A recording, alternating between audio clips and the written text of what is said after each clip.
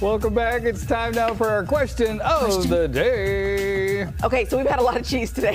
Mm-hmm. What is your go-to cheesy treat? George Segundo, you first.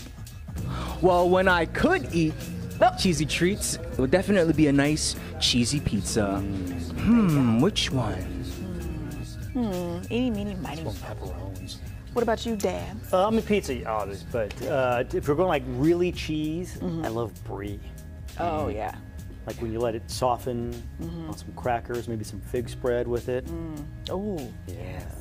now you're talking. Code, what about I was going to go with the brie as well. You put it in the oven, low temperature, about 350. Bake. Just let it kind of blip, blip, blip, blip, blip. I'm sorry, how's that?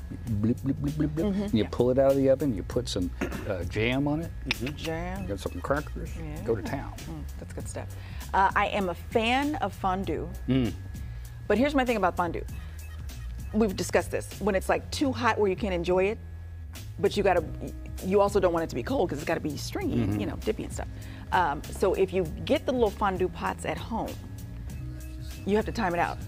Fork, get the thing, dip, have half of a conversation. While they answer, that's when you go in, because what you do is you ask the question that's cooling it off, and as you answer, then you got to time it out, because if you do it too soon, it's too hot. Yeah, it's gonna burn You the wait too roof of your long, mouth. the cheese falls off.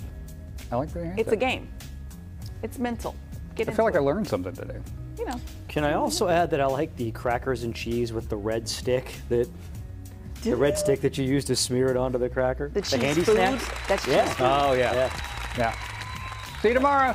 Orange paste that you spread on the cracker. Those are good.